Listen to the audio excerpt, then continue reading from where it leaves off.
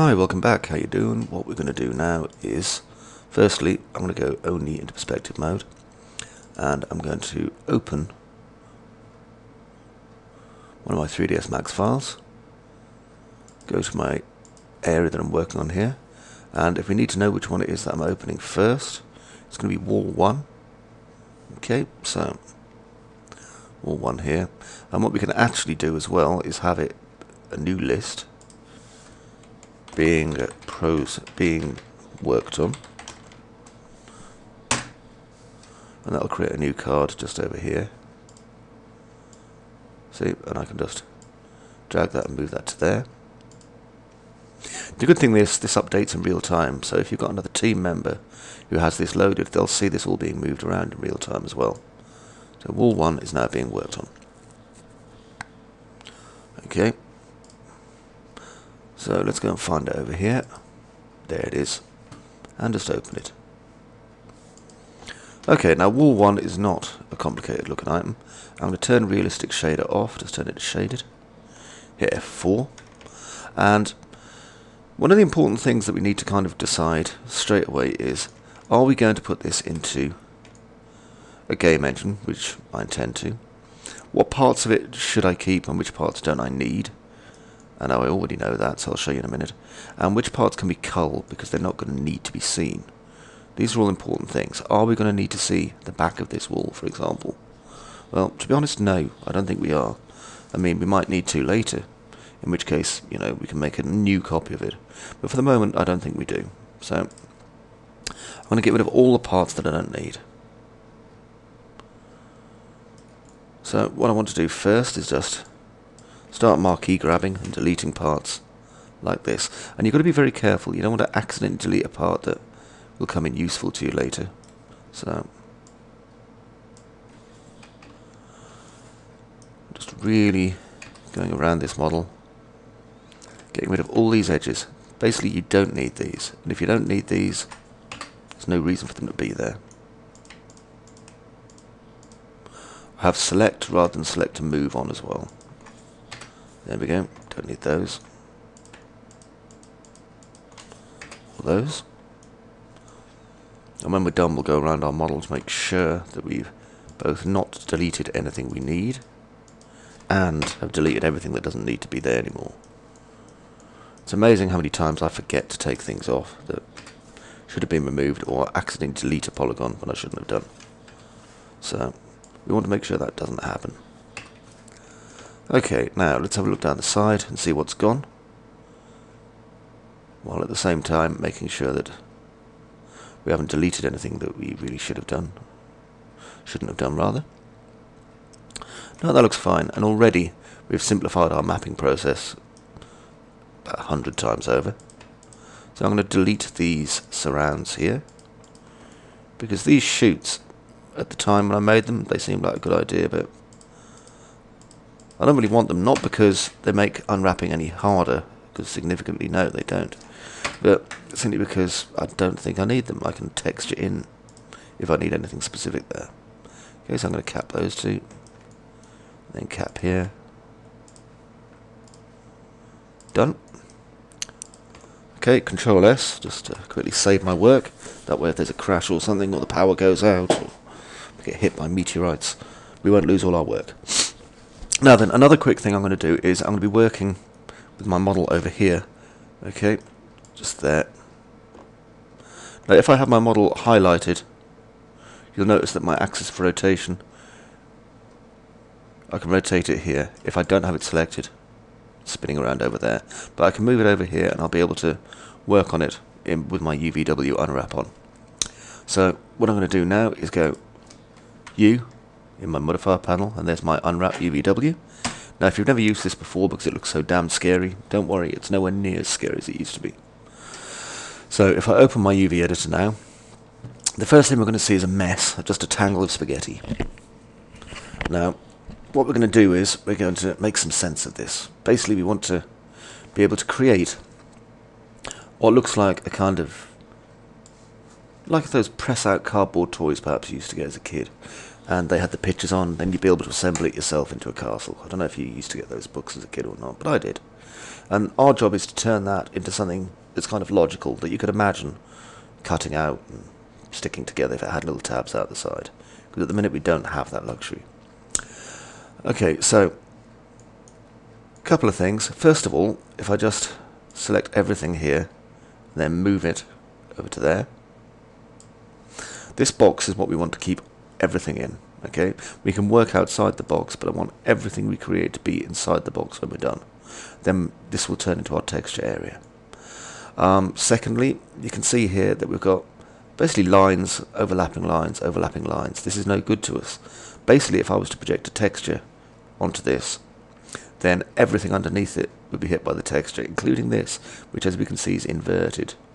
Okay, if I go to select by poly, we can see that polygon there, that one polygon is just this part here of a crenellation, and then underneath it, I don't know if we can be able to select this or not.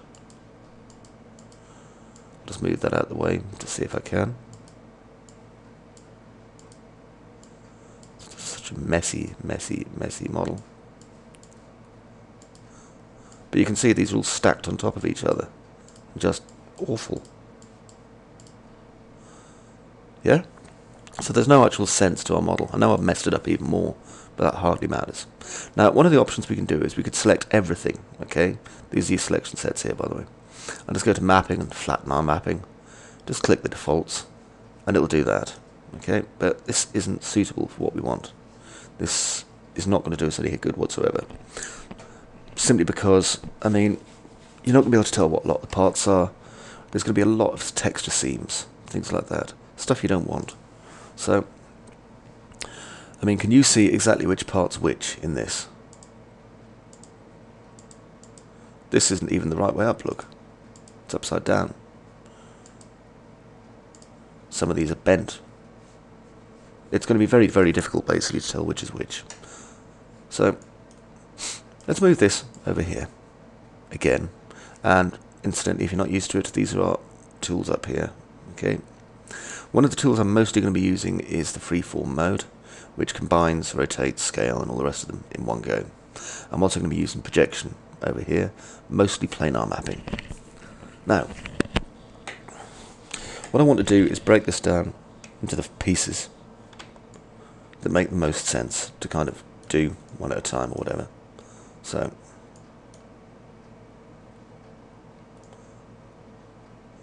I want to get to there. Zoom in a bit here. And I'm not interested in what's over there at the minute. I will be at the end to see if I've left any. What I want to do is just select the inside of these windows. Here, here, and here. And then I'm going to click the Grow XY selection. And just click like that until I have these bottom parts. See? Then I can go here. Like that. And that's all part of one wall. Okay? So if we look over here, we can see where it is. Basically that is all the pieces that are highlighted here in red. But we can simplify that. So what I'm going to do is just click the planar map button, and then turn it off. And then if I go over here to my freeform mode, I'm just going to scale that down so it's a little bit smaller, like that. About that high. So it seems in scale with this, basically. There we go, and now we know exactly what that is. That's the bottom of our wall, and it's at the bottom position. Yeah?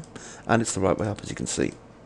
Now what we can do is, if we look at these, one of the problems we're going to have is if we texture it this way, then the inside of the windows is going to look fine. These parts here on the outside, they're going to look fine. However, the edges, which are quite small, and the inside edges, which are quite large, are just going to be streaky textures, because they're hidden underneath this. So what we need to do is make these basically a little bit smaller so that the actual UVs underneath are visible. So I can do that using the scale selected sub-objects and just constrain it into the vertical and do that. And then if I constrain it to the horizontal, I can't do all three at once because they'll basically all crush themselves together. So do it like this. 1, 2, 3. There we go, and I'll select all three. Now, what I'm going to do is I'm going to click Grow, and we can see it expand. Grow, it expands. grow, nothing happens. Why is that? Because there's actually UVs under there as well. So let's do it again. Make it a little bit smaller this time. And now, grow. What I'm going to do is what I did before. And again. And again. There we go. Okay, so now that makes much more sense, and when the map's actually put onto this, it'll look much better in the viewport. Okay, now we want to separate off this piece here. Now what I'm doing is I'm separating them basically by materials, yeah? This one here is going to have a different material on it to the crenellations, which are going to be kind of a much more plain. They're going to look like they've got some sort of whitewash or granite or whatever on it. Makes it look nice and strong. So I'm going to do what I did before, just grow out this selection like that. And we can see it comes all the way up to the top there. So what I'm going to do next is just go into these. Now remember, I want my actual crenellations to look more concretey, or solid stone, or whatever the heck it's supposed to be. I don't know. Alright, and again, I'm just going to planar map it and turn it off. Now, it's obviously overlapping our piece here at the moment, but if I just go here to freeform mode, I can just start getting our pieces kind of lined up on top of each other a bit. So that one's going to go there. And I'm leaving a space between the two. Reason being that I want our crenellation to go in there.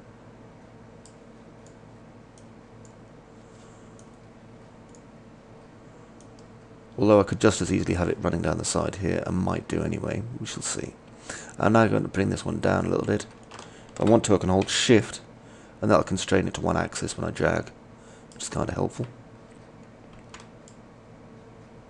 Actually, I'll put the two together, there we go. Top and bottom, it'll make it easy when I apply the brick texture anyway. Okay, now, with these three we can do the same as I did before. It's one of those things that you have to do, it's important.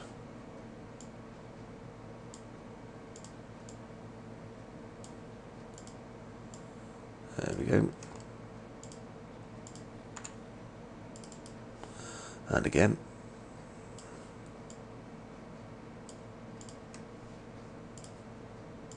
And just grow it out.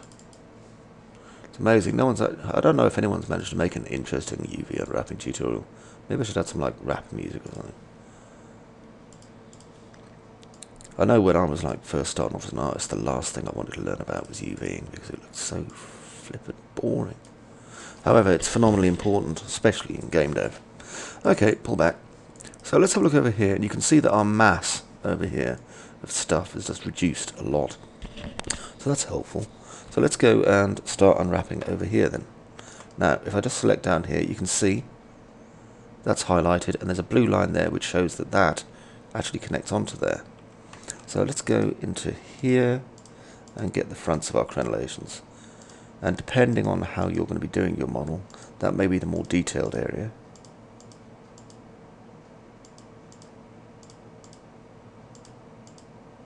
And you can see I've accidentally selected that polygon there. I don't want it, so I'll alt-click it. Okay, so we can see which parts are selected now. This upside down part and that upside down part. But if we just planar map it, that'll put them in the right direction. And then we can bring them down like this. And what I'm going to do is just have them about that high. Bring them over here.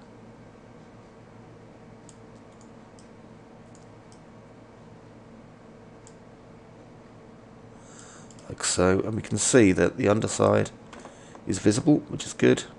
It's not quite long enough, so what I could do is just grab those verts at the bottom here, and then just drag them down. Remember what I said about constraining it?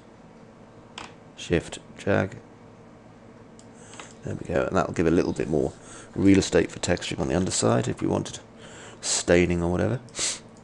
Now, I'm going to come in and do the inverse. It can be quite hard to see inside these, but if I just go to my polygon select, that was me hitting zoom by mistake. There we go. Don't want to get inside these.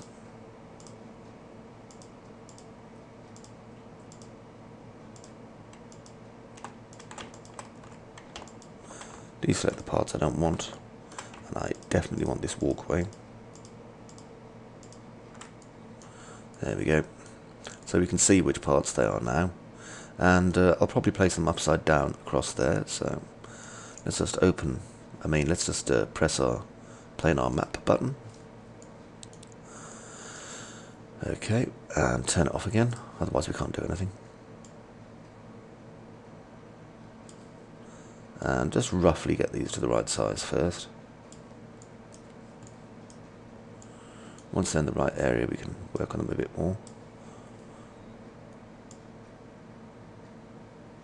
There we go, and you can see the walkway, the crenellation and everything. I'm just going to flip them over so that I know basically how to make this work, or I can keep them the same way up, I suppose. Decisions. If I flip them over and hold down shift, I can obviously constrain it. I don't think so. I think I'll just have them like this. I'll get them a bit closer together, making sure there's a gap still between them. There we go. And next I want to go and do these crenellations here, which is the top of the crenellations.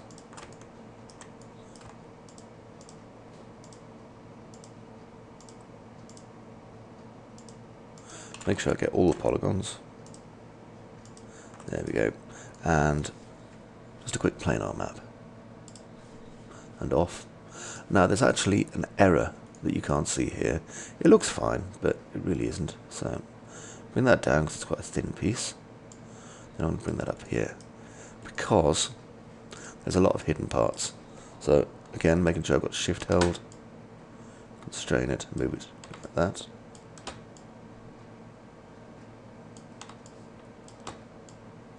Not all of them are hiding a polygon, you see, it's every second one. Like that. And I'm just kind of doing this by eye.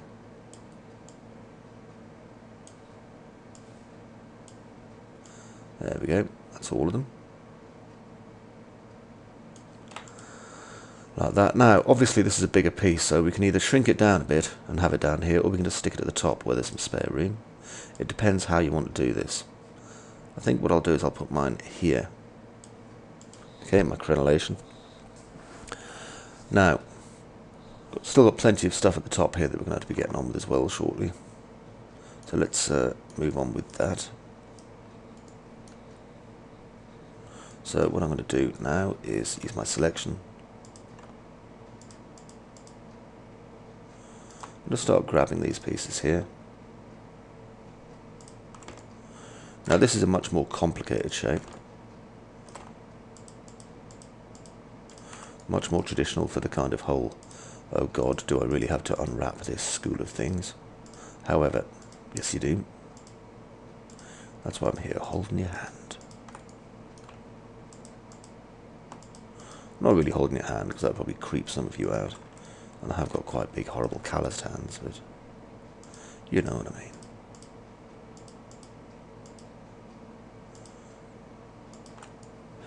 Oh, incidentally, I know Bob Ross says there's no such thing as mistakes, there's only happy little accidents. You should really try and keep your happy little accidents to a minimum when unwrapping. And I know I'm using a very simplistic version of unwrapping. Okay, I'm not trying to make like a single uniform piece, I'm just trying to make it tidy. Okay, now if you look over here, you can see how this is all separated off into bajillions of items. So what I'm going to do is planar and bring it back, and there we go. This is kind of where we need to start from. Now the main issue we have here is that these middle pieces in here, if I pull them in a bit, you can see there's some hidden polygons, so I need to scale the selected segments a bit, like that.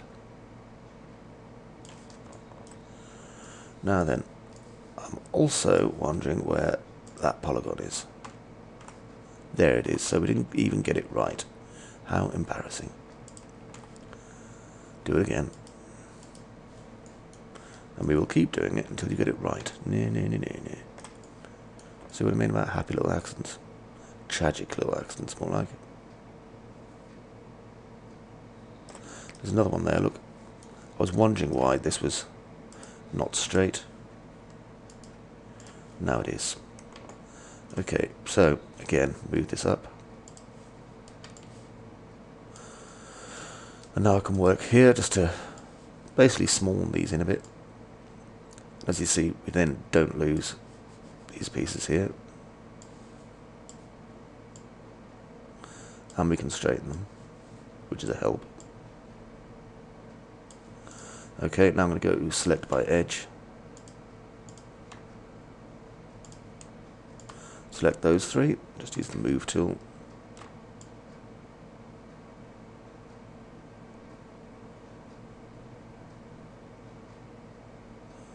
Just carefully moving those up. And I can move these down at the same time. Okay, so they're the top of our crenellations, obviously. Now here,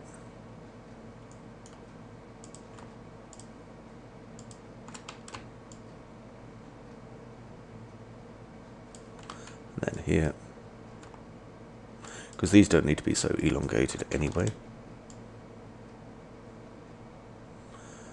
There we go. That looks a lot more logical, I think you'll agree. And what we can do now is just select all of these and just kind of compress it up a bit. Just use this.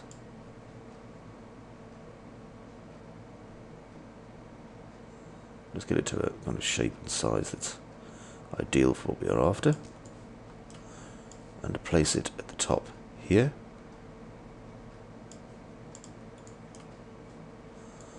So I'll just move this one down a bit.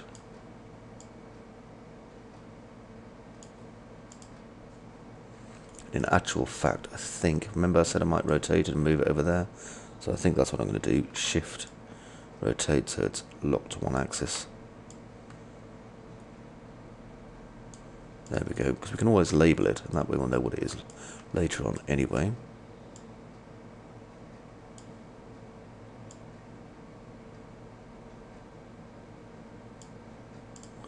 Okay. I'm going to get these arranged a bit better. There we are. And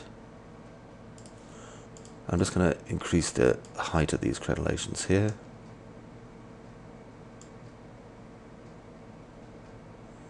There we go. Alright, so that's a much more logical front of our castle there, including these parts that are now unfolded. So what we can do here is go to the back of our model and do the rear of our crenellations, which I can put above this.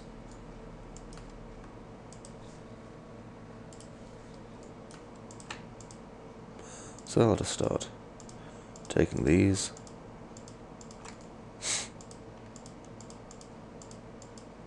And just making sure they're carefully selected. And the good thing is, I mean, I can see on the map to my right if something's gone tragically wrong or not. Okay, there we go. So, planar and off. There we are.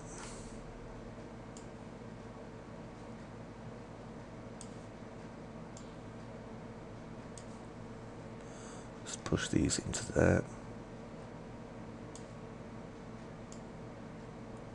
Now then, we're not getting a lot of real estate at the top there because this is using up quite a lot of space. So I think what I'll do is I'm just going to reduce the size of that just a bit to about there. And then we have more space for this one, which I think will require more detail anyway when it comes to texture. So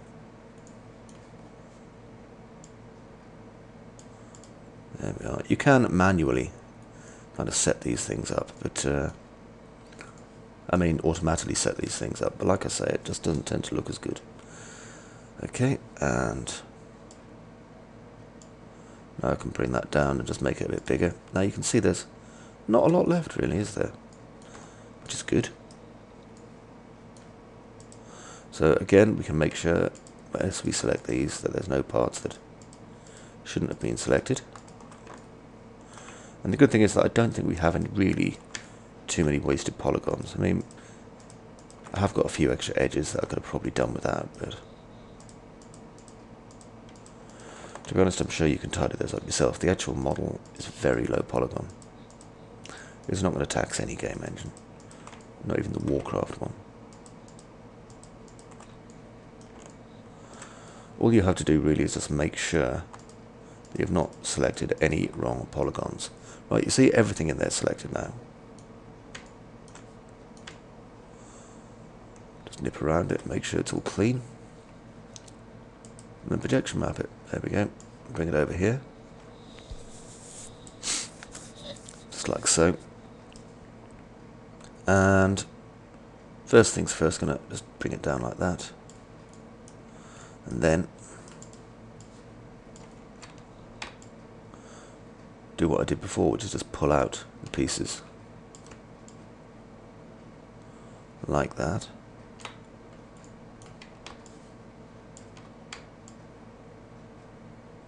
Because like I say, if you don't, you're going to have some really severe streaking going on.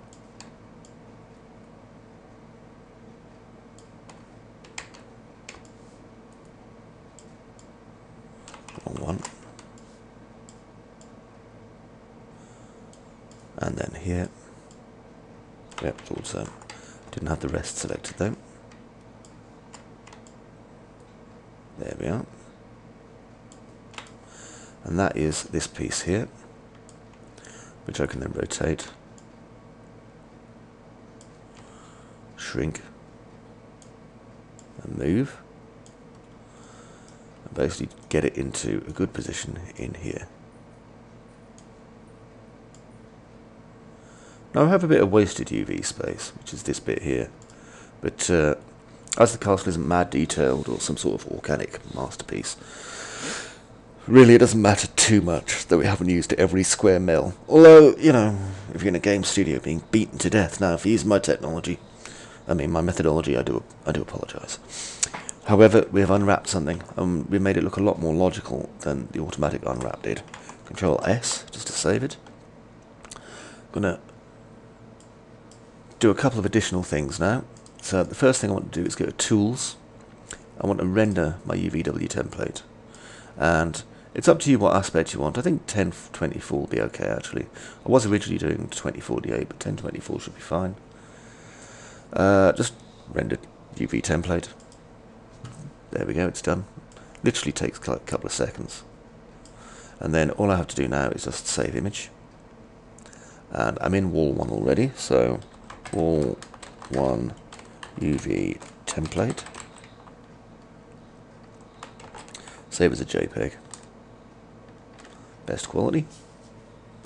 Close that down, and I can close that down. Turn off sub-selection now. Okay, and Control S to make sure that's saved, which it is now. And if I go into my material editor and just create a basic material in my diffuse, by the way, you'll notice here I'm in the compact. Just go here, bitmap, and if I just grab my wall 1 UVW, press F4 so edged faces are not on anymore, and click Show Shaded Material in Viewport, click and drag, and there you can see that it is applied. Simple yet, you know, correct texture, and you can see there's no real stretching going on or anything like that, which is good. Alright, so what I'm going to do with this is, firstly, I want to move it over to Trello. So being worked on the wall, it'll be marked as unwrapped. Drop back over to Photoshop, and here's my base wall. I believe I mentioned that in the last part. I'm going to be using it a bit, and if I open my UVW template, which is in wall 1, there we go, and click Control plus so I can see it slightly better, you'll see that we have plenty here that I can now work with. So what I'm going to do is just select Magic Wand tool, select there and do Control Shift I, and I'm going to make a new layer, and basically I'm just going to fill all this. So let me just turn off my background. There we go. Okay, and that will basically act as a mask for the next part, which is my base wall PSD. Now that's a little bit big, so image size, and I'm going to reduce it by 50%. That way the bricks will be scaled correctly. There we are. And do a Control A, Control C. And I'm just going to get them in the right place, so one there. Bring it right down. Like I say, it's not the greatest brick job in the world, but it'll do. It'll do. There we go. And Control E just to make that one. And then if I just right click and create a clipping mask. Okay, you can see how that's kind of came in, that's fine. Now I don't want my clipping mask to apply down here. So I can get rid of these bits. Remember what I said, this is just very quick and dirty texture creation. A lot of the hard work we're going to do with this, you'll be using the demo version of DDO and NDO and stuff, which will make things tremendously easy. Alright. Oh dear, a little bit tired now. These parts at the top here, so if I just hide these parts, okay, and just keep my background on. There we are. And one of the other things I want to do is just get rid of that bit there. Let's see, I want it background color, so it's white. That way I can kind of see through what I'm doing here. I'm going to add a new layer. I'm also going to label these layers, so layer properties, and this is going to be the wall layer. Brick. And this is just going to be some plain concrete, really simple stuff. So the walkway and everything is going to be concreted, or grey stone, or whatever. So let's go and find a colour for some nice grey stone. Grey stone, there we go. Here's some. There's even a picture of some grey stone there. That's on Photo Bucket, and that's on Picture Push. Well, there we go. What's Picture Push? It looks like some sort of a gallery thing. So, copy image. Okay, and if you haven't got this one, just take any one that you find that seems suitable. File, new, 500 by 500, not especially detailed. Control A, Control C, and I can literally paste it into the other one, or what I could do is go to my filters here, other, offset. Now then, this is 500 by 500, I think. So if I make it minus 250 by minus 250, and we can see now that it's not going to tile with that there, so let's see if we can fix the colour up. Do a fill, make it content aware, just to get rid of some of that striping. Still quite striped across it.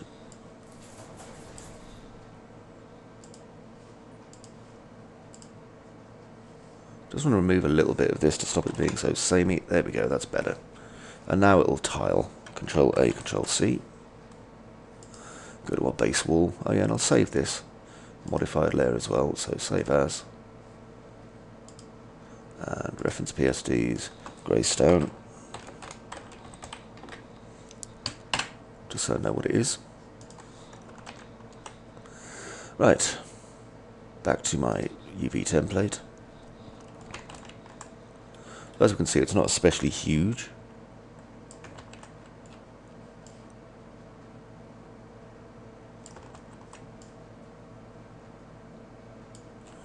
However, we can start kind of bricking them together like this. There we are. Now I'll just collapse these down. 1, 2, 3, 4. Hide that for a minute. Just get my background here.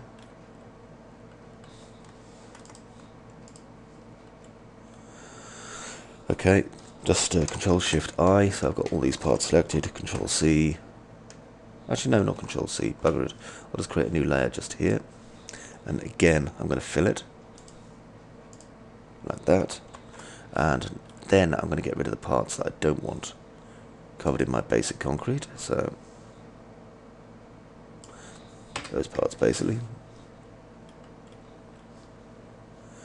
Make that visible again.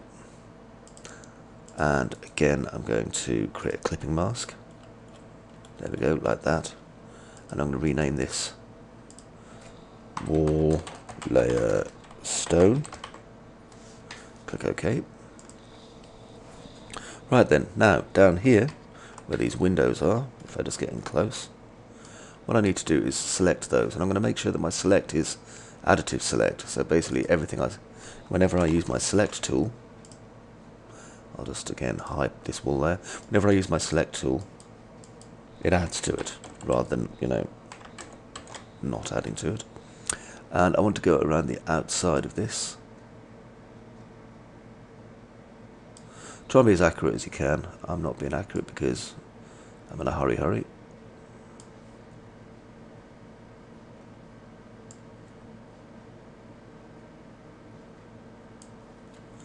One, two, three.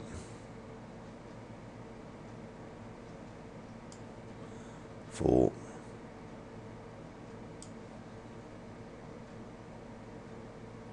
5. It can be a little bit fiddly.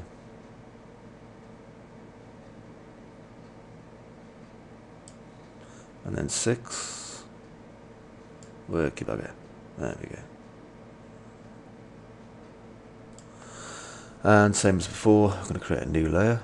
So I'll create it up here. And just fill them. There we go. And then I'm going to copy this layer.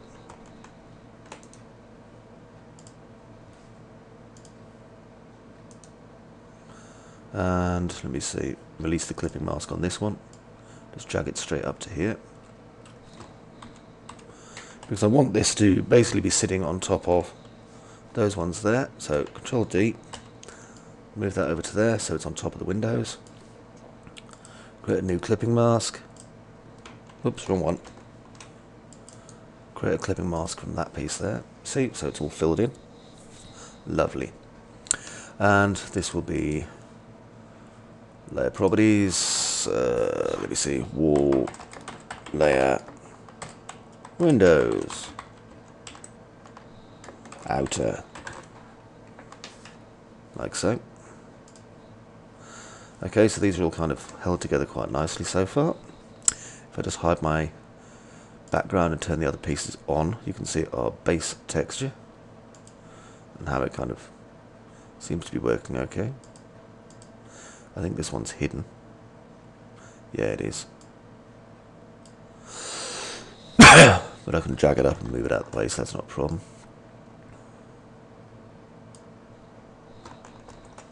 Right then, so next what I need to do is, let's see, delete parts that I'm not using probably.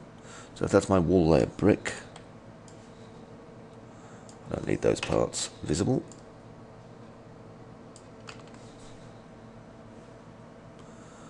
Wall layer stone.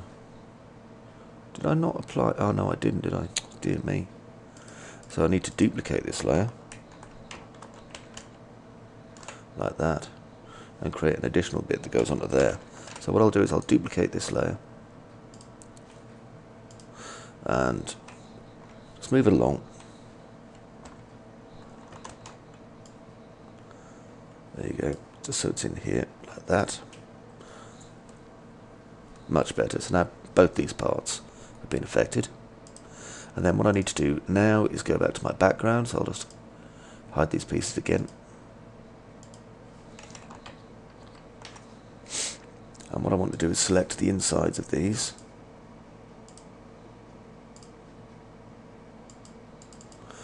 And I'll just use the additive method because it's turned itself off rather cunningly. Okay, and I want to grow that a little bit. So selection, modify, expand, maybe by 2 pixels. No, not by 2. I'll expand that by 1 pixel.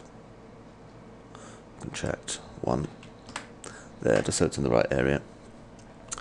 And if I go all the way up here, just unhide everything. And I want to create a new layer. Just turn that over and just use the fill tool.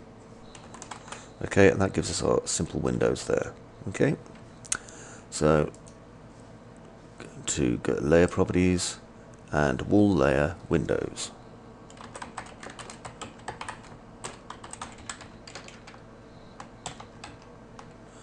Click OK, and that's done. Right then, what's next? Well, that's probably about it for this UVW template really. So what I'm going to do now is save it off. So I can save as, and now we've gone from using the wall 1 UVW template to wall 1 basic texture. Okay, that way we know what it is. And if I was to go now into my material editor in 3ds Max, I can just change my bitmap here to my wall 1 basic texture, and it'll ask me if I want to use individual layers or collapse it all. I'll just collapse it all. Okay, and you can see now how this kind of fits together and how we don't really have any stretching going on, which is good. I realise it looks pretty primitive and basic so far, but that's okay, we can get around that soon. I also realise I've made a slight error in my UVW template because that's a bit more squashed than that, but at the minute it just looks like it's made from 2 different kind of bricks, so I'll pretend I meant to do that. Okay, pretend. I didn't really. It's a mistake. It means this should have been taller. This one was basically too tall, this one wasn't tall enough in the UVW template. Just look. There we go. Just to show you. So this should probably have been the same height as this really. A little bit higher, and then these bricks wouldn't be quite so squished up there. We can get around it. We could compress these bricks if we wanted to. Let's see. Should I bother even doing it, I wonder? No, can't be asked. But, you know, you get the idea. You can just scale them. Anyway, that brings it to a close for wall 1. So what I'm going to do is open my cello over here and just go across one. Bring wall 1, mark it as textured. I'm going to double click on it and add a note. Note, the bricks at the bottom are not quite scaled correctly. I can either pretend that's what I wanted, or I can adjust them later when no one is watching. Haha. Right, click comment, done. And like I say, I can add the file for this if I want to, so it's available to the cloud or anyone else who's working on it, which is cool. It also marks that there's now 2 comments on this, and you can see when it's been moved from list to different list. Excellently useful. Alright then, so let's see. The next thing we'll be doing after this will be wall 2, but I'm also going to create a new list. I'm going to call this list the Quixel Tools. Because I'm going to make a variant of our simple texture that I'm then going to pass into the Quixel toolset. Okay? I'm not going to do that right now though. I'll make an additional tutorial for this that basically bolts onto the end. Okay. Till next time, TTFN.